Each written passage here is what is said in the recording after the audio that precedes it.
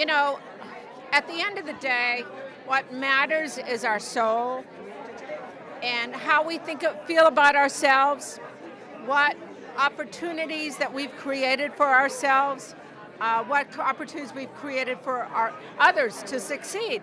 And, you know, the arts are a huge portion of that.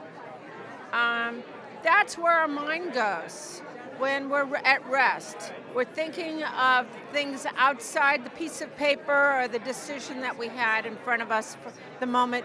We're thinking about new ways to be creative.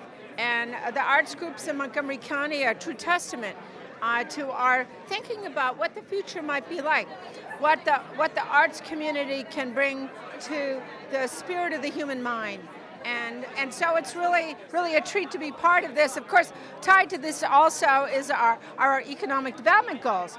And I think that's going to be the major focus of the next 4 years at the council. I was really pleased to hear the county executive lay out his 6-point plan because we're all about jobs. And I was very glad to hear that the county executive is on board, where I believe the council is, in terms of moving forward, because it's all about opportunity, both in the mind and in the paycheck. So we'll see how it goes.